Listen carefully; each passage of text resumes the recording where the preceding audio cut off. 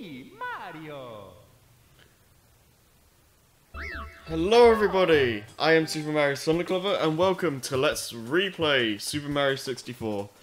Now, oh man, it feels like just yesterday when I did the original LP of this game, and fun fact, I think near the end of this, the original playthrough, was the start of me using an actual capture card.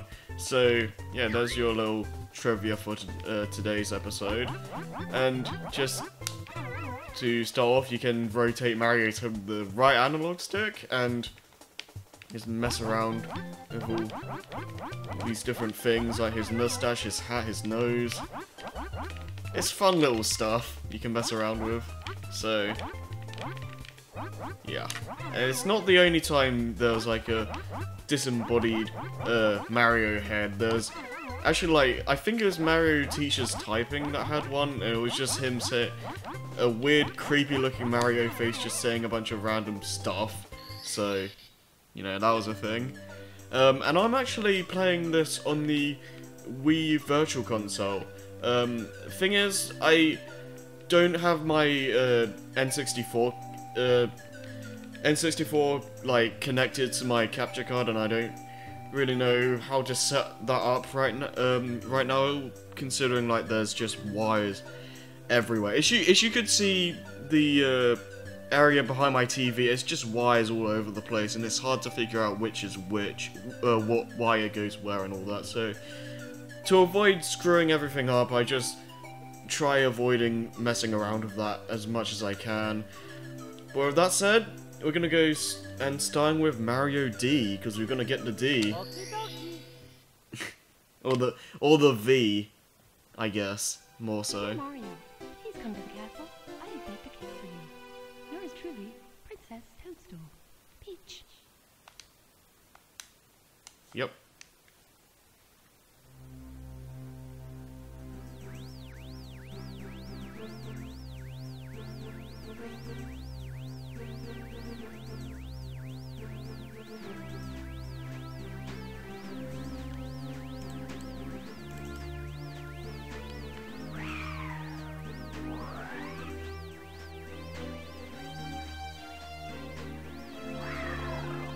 Oh yeah.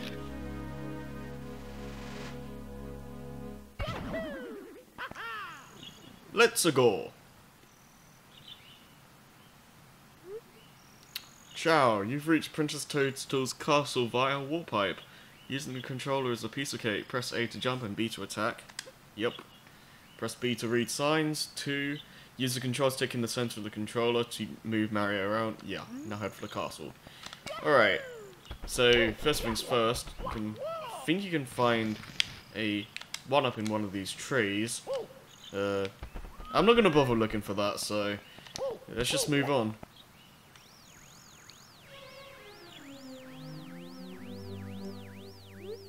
Good afternoon, the Lakitu Bros are here, reporting live from just outside the princess's castle.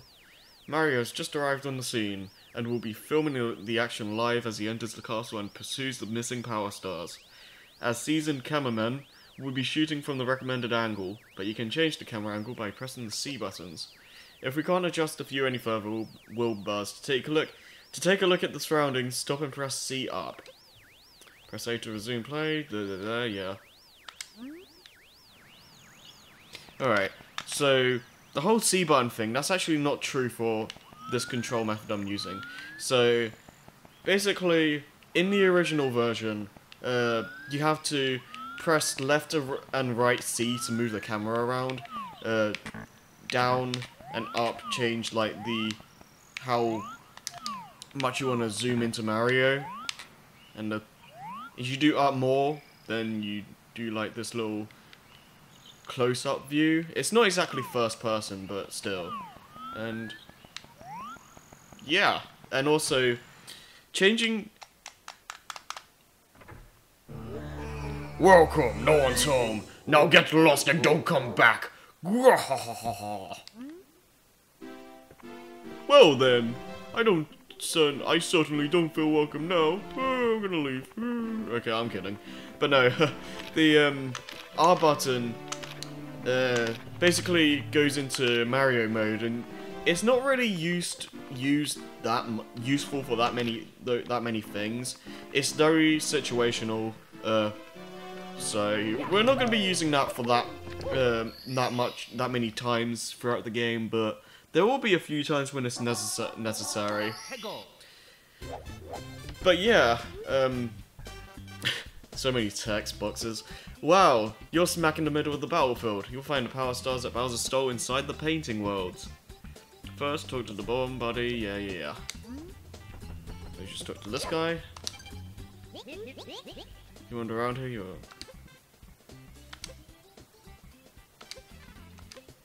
yeah. Alright. Do you say anything? Can I talk with A? No. Okay, we can't even do the cannon mission. Like, those guys, sometimes they, well, most of the time anyway, the Bob-omb buddies will activate a cannon in the level, and you're gonna use those quite a few times throughout the game, and they can be helpful to getting a bunch of stars. Now, you're probably thinking, like, why am I doing this right now? Well, you don't actually have to go through the objective that the star tells you. You can actually go through the course, go for any star you please, really. And so that's one thing I really do like about this game that really no other Mario game has to the same extent. But anyways, you've recovered one of the stolen power stars. Now you can open some of the sealed doors in the castle. Yeah. There won't be that many text boxes later on, but yeah, we just started, so there's gonna be quite a bit of that. So anyways, though, we're actually gonna do what we're supposed to do and get to the top of the mountain. So you go over here. Teleporter. So yeah, I'm gonna not necessarily be trying to speedrun, but I'll be doing some tricks here and there, and I can't believe I didn't take damage. But yeah. Right, let me see if I can do this. It's like, wall jump up here. I don't know how you angle this right. Because I know you can, like, wall jump up here. And, like, I almost had it. Not angled right. Oh, yes! Okay. That was sick. I've never done that before, but I've seen people do that and I wanted to give it a go. So, yay! I'm going... Oh my gosh, okay. I can wall jump up the wall, up that area, but I can't get up here. Seems legit. But yeah.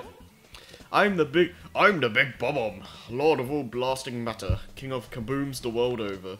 How dare you scale my mountain? By what right do you set foot on my imperial mountaintop? You may have eluded my guards, but you'll never escape my grasp, and you'll never take away my power star. I hereby challenge you, Mario. If you want the star I hold, you must prove yourself in battle. Can you beat me? You talk too much. Shut up. Man. Also, I like this in this game. When you're too far away, look at Mario's, like, low poly face. It's amazing. Oh, come on. But yeah, I'm not like a crazy speedrunner necessarily, but I do know a few tricks here and there. I do know how to be pretty speedy, so, you know, I'll try getting through the game as fast as I can, but it's not going to be AGDQ worthy or anything like that, just to let you guys know. But, you know, after playing this game for so many years, I kind of have to learn some stuff.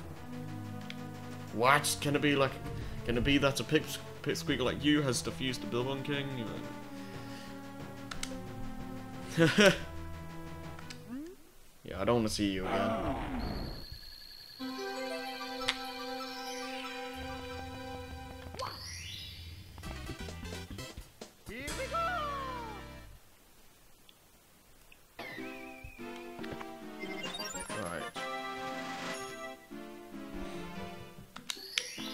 now we should be able to get to the Bob and Buddy should let us open the cannons.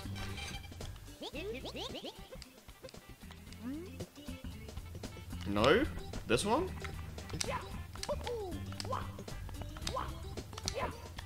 Come on. Okay, here we go. That's what I want. Alright, we're not going to be using this cannon.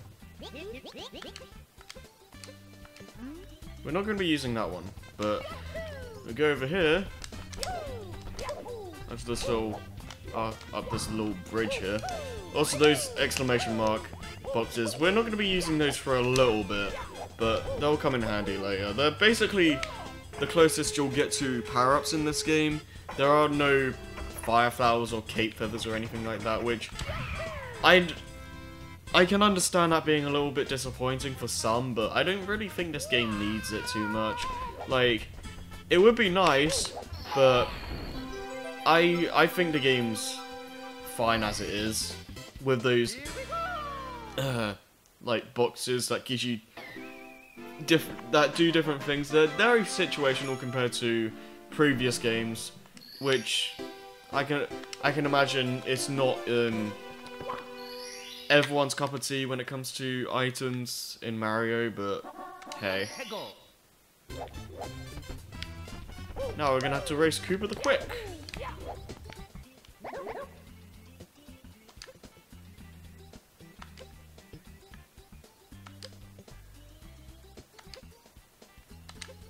Alright.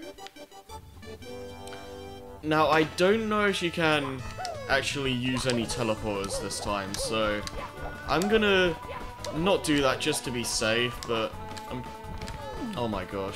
Okay, I'm gonna try something. Alright, let me see if it can just get above them to chase me somewhere around here. No, don't do that.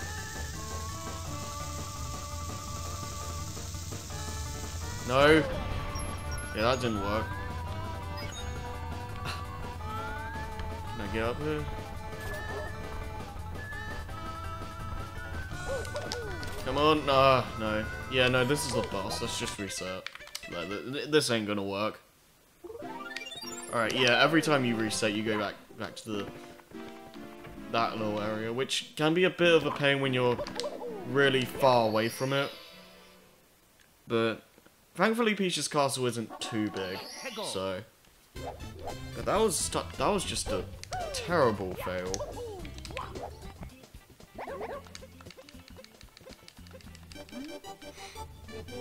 But yeah, just talking. This game was back when. Well, obviously, it was back when I was really young, and it was one of the first video games I played. Like, I remember. Back in those days, I basically started gaming with the N64. Like, I don't own a Sega Mega Drive. This is what we call them over here. I don't want to pick you up, but yeah. And then Pokemon Stadium, Mario 64, and Ocarina of Time were all games that kind of got me into gaming. Like, I think that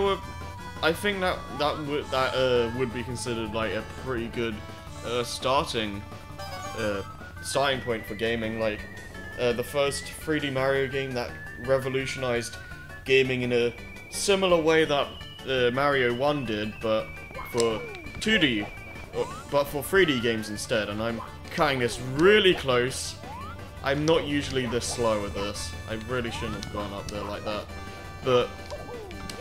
Yeah, and then Ocarina of Time, that was revolutionary in its own way, and it's also an excellent game in its own right. And you know, Pokemon Stadium wasn't really revolutionary in any way, but it was cool seeing all the Pokemon's moves in full 3D. I wasn't the biggest Pokemon fan back then. I'm still technically not now. I have more interest in the series. But I'm not like a die-hard fan or anything like that. But I do respect Pokemon as a series. But yeah, had a lot of fun playing that with siblings, especially. That was the highlight for that game, really. Pokemon Stadium 2, I got that from Callum. You don't know, back he used to be called Lego Mario Gamer back in the early days of my channel. That I cringe going back to, but yeah, he used to be called that. I don't know if he's still called Apprentice of Games or not. I don't know. But either way though, yeah, he gave me Pokemon Stadium 2, which I didn't really have much.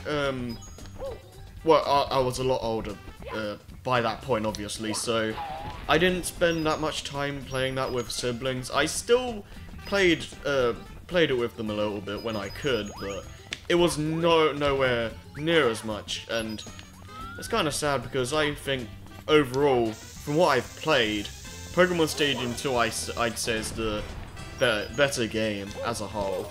But yeah, those three games, Pokemon Stadium, this game, and Ocarina of Time, were the main three games that got me into gaming as a whole, and because of that, I hold those games in very high regard. Like, they have problems, and oh my gosh.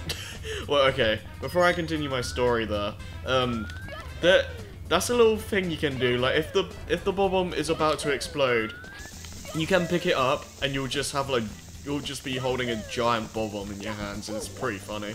But yeah. So with that said, I hold these three games in very high regard. I know a lot of people do. Maybe not Pokemon Stadium, but definitely this and Ocarina. But yeah, I loved these games growing up. I still love them to this day.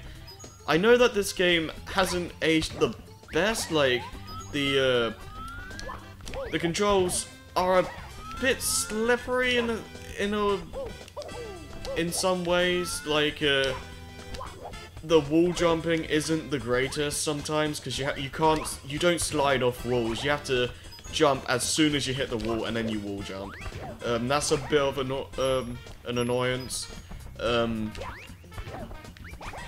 I don't know. There's not a lot I can think of right now, but I do understand that this game hasn't aged the greatest, but I still really love this game. Like, I had a lot of fun with it back then as a kid. I still love it to this day, and it's just so easy for me to pick up and play.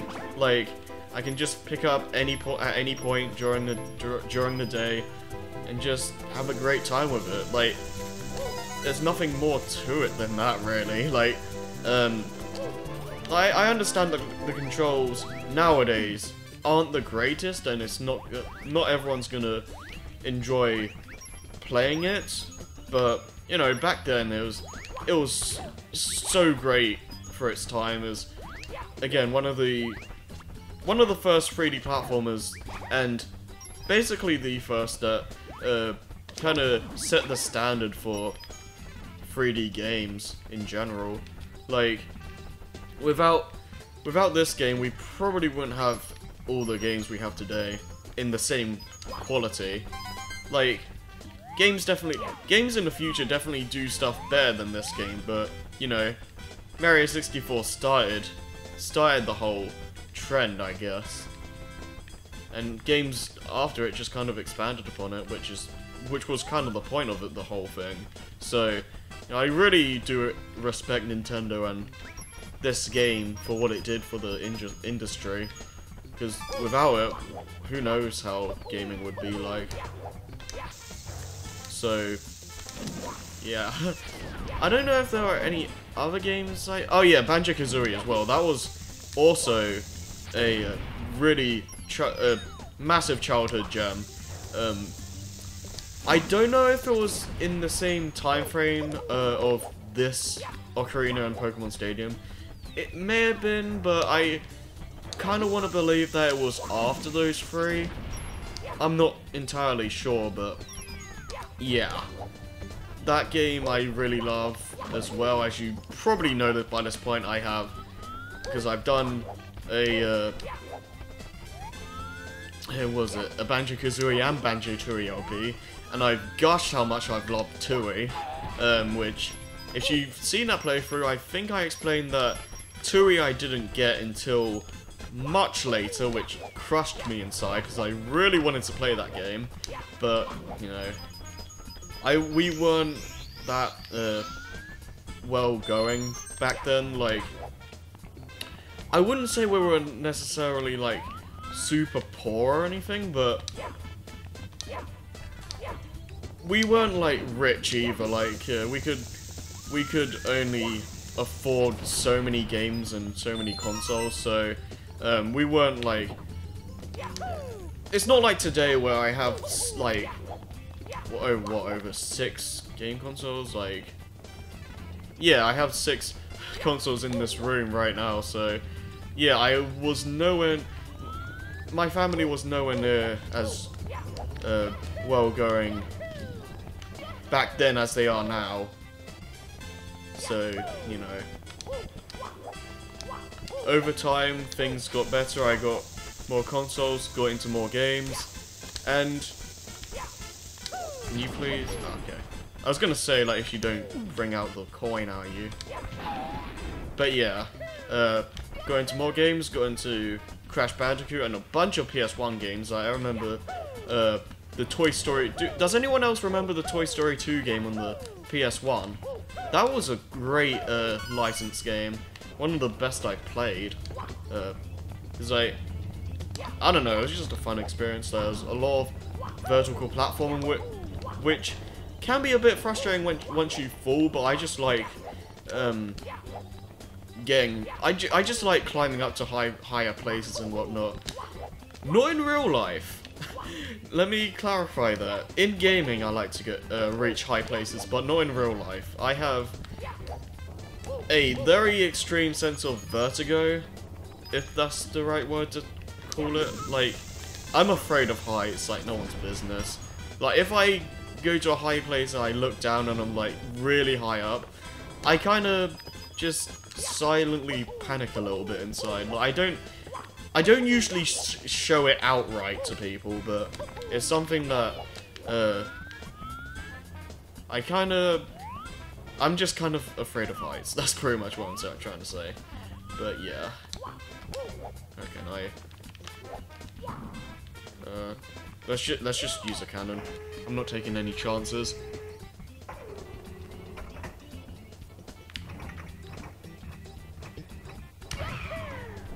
Oh my gosh, okay.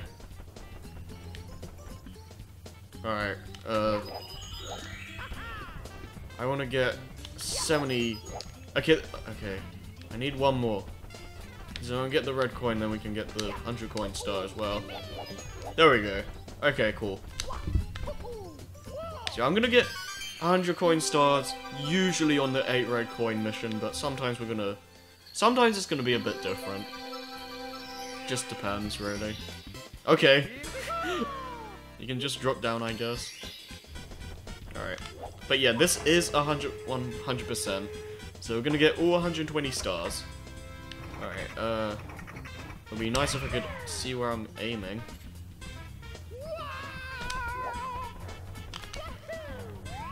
But yeah, technically speaking, I think the first game I saw was Mean Bean Machine.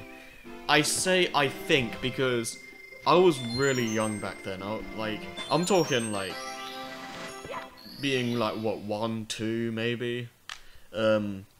Just wait, no, I shouldn't even gone back. I can technically do this, but it's not really. It doesn't really work the greatest, so I'm not gonna bother.